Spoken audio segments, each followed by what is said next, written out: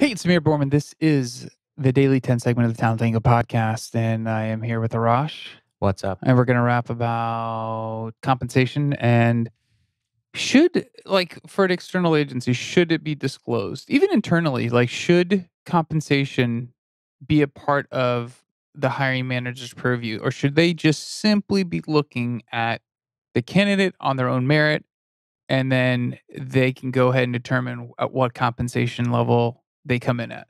Yeah, it's an interesting topic. I spoke to a candidate just maybe 30 minutes ago, and what kind of target salary are you potentially looking at, and really didn't have something in mind. So we've had instances where that's definitely comes up, and it's like let's negotiate when we get to that point in time, and I can understand that. I can understand wanting to know what the budget is from a candidate perspective. Obviously, they don't want to waste their time. Mhm. The client doesn't want to waste their time. The internal, external recruiters don't want to waste their time. So obviously, we all want to be in the same ballpark. I think where But somebody, when you get market, so everyone says clients say, "What's market?" right? Candidates want market. So what happens here is Who's dictating market? no. What happens here is that clients do not want to overpay.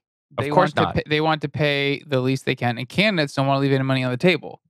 So, but in There's a reality, conflict of interest a little bit there. quite possibly. And I think this in a lot of roles where it's a skills based and it's merit based on skill, it really should come down to if you have 6 months experience, but your skill level is equivalent of somebody who makes at the highest range in the industry, why not?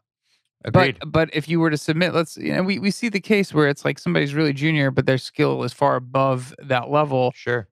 Clients have a hesitancy to value that. Sometimes they do, come above and beyond because they realize that and they come. But I think a lot of times because they're hesitant is because they don't have a good way of providing those bands and how to objectively go, this person's in this band compared to the previous person, and that becomes a challenge. But to your point, taking away all the salary and comp up front and not that should not again, we were talking about bias, remove that bias, It's one right? aspect that could be removed. It's one. I mean, we're talking about one particular narrow view of compensation, but I think there is a bias because there's a bias in everything we do when it comes to money. If you see two products and one's more expensive, inherently you think the more expensive one is probably better without Agreed. information, without additional information, without knowledge to know if it's truly better. Like two cars. Here's $100,000 car. Here's a $20,000 car. You're going to say the $100,000 car is better.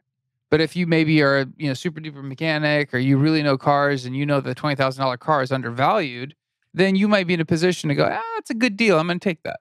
Yeah, and I think it depends what needs you have as an individual or a team, whatever the case is. I think when you're looking at compensation, I think the dollar amount can impact how you interview too, right? And there's definitely it creates a barrier sometimes that a candidate unfortunately is up against the wall, right? So I think it's trying to be able to just look at purely skills of what I'm looking for based on skills of what you have, right?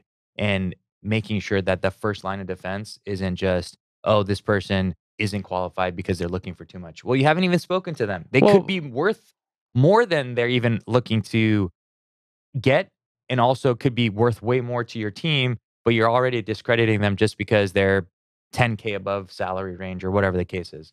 Well, then, for in engineering roles based on compensation, they expect a certain level of technical ability. Sure. So if you send somebody in, and this is the tricky part, is you're working with the candidate, the hiring manager, you're like, if I submit you towards the top, they're going to have a much more rigorous process. Are you able to pass that? And that's very, very subjective. All these are just subjective terms we threw out.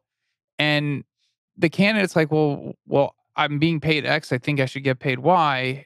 And then they go in, and the hiring manager, and the process is, a level that's extraordinarily difficult. They don't pass, and you get the feedback. Well, if they came in a little bit lower salary, and it's like, well, they're trying to again maximize, their hiring needs based on making sure they don't overpay for a specific skill set, Right. and that's where it gets tricky because that is subjective in terms of being able to know. But that's one particular company's, bar at that given time based on their dynamics. But if you were to remove that and they had a more objective first screening and go, okay, well, this person passed at this level. Let's figure out how good they really are. Then they could go back and go, all right, based on this person, we're only going to offer you 165. Now, the problem with the candidate is maybe they were looking for 200 and they would have never gone through the interview process. So nobody wants to invest time without knowing that there might be a payoff at the end for them either. Yeah, and I think a lot of times too, it's keeping your cards close to your chest in definitely when it comes to negotiations, right? I think people are thinking if we get to the end of the road, is it going to hurt me that they already know kind of what I'm seeking? Am I selling myself short by putting a number out there in what I'm looking for? Because maybe they'll offer me more money. So it could be the opposite as a candidate is kind of the reasoning for not maybe exploring or putting a compensation with what they're looking for. So I get that too. So I think it's a very interesting, cat and mouse game that there's maybe no exact best way to play it out. Um, but Well, yeah, I think that I you think start to, it's definitely interesting. yeah, I mean, when you're dealing with internal recruiters and like leave the salary off for the manager because they're not concerned with that. They're only concerned with growing their team. I think I personally like that more because I think they're going to look at the candidate based on as much merit as they can, and then obviously if they don't care about compensation, it's not part of their purview to set those standards, and the recruiting team's handling that. The recruiting team can at least go, can they afford that? Is it even in the scope of budget? The hiring manager is a little disconnected. It's a little bit more black box to them. They can just check for what they need to. But again, every organization is different. But I do think when that compensation comes in and bars go up, and all of a sudden there's different standards based on different compensations, and you're trying to talk down the candidate. It's like, well, what's the top of their range? Well, the top of their range is immaterial. It's what are you looking for? Well, I think you want to facilitate more conversation, Yeah. right? So I think there's times where the gap might not be enormous, but when you foster dialogue, communication, things become more flexible when people like the opportunity. When on both ends, right? You maybe they come up a little, maybe go down a little. So I think it's also not just discrediting people because they're too expensive. You haven't even talked to this individual sent over, and you're already saying, would they be open to less money? Like, Well, it's because it's bias because we're trained when you think you found a good candidate as a let's say you're in any recruiter, you're going to use that as a guide as the next candidate's better, whatever, of course, and you're going to carry your bias into the next. So the person's going to look at the revenue and go, well, I don't the resume and go, well, I don't think this person's a X salary type of person. I right? think they'd be a little bit better at a lesser salary. Or do you think they're open to it? And I think the number one thing I've heard from a lot of candidates is, especially on the technical side, is can I delay that conversation? And it's like, well, I just want to make sure that you're not looking for the moon, Right. which becomes a difficult game for them because they really do want to understand the work they're doing, what the challenge is, and then the compensation. And I get why no one wants to waste their time to go through a process for either side.